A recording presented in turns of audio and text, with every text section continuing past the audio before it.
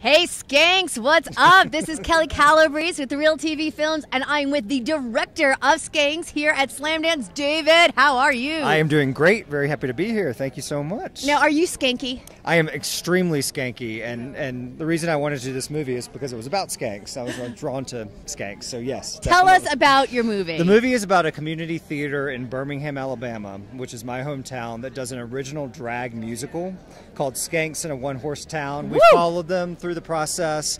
It's extremely funny, ridiculous, crazy humor, very, very dirty, very raunchy. Surprising, I think, for a documentary in a lot of ways. And ultimately about community and family, and really sweet, I think. So I'm really very proud of it. Sweet drag playing. Yeah. Did you dress up in drag? I did not. I've never dressed up in drag in my life. And I'm actually... Well, I take it back. I have once, and I'm hideous, hideously ugly. I don't believe you. I am. I bet looking. you're awesome. Yeah, I'll try. I bet you'd be an awesome skank. I'd be an excellent skank. Yeah, definitely. How about you? Oh no, I haven't, but we should do it later. Drag. Okay. Yeah.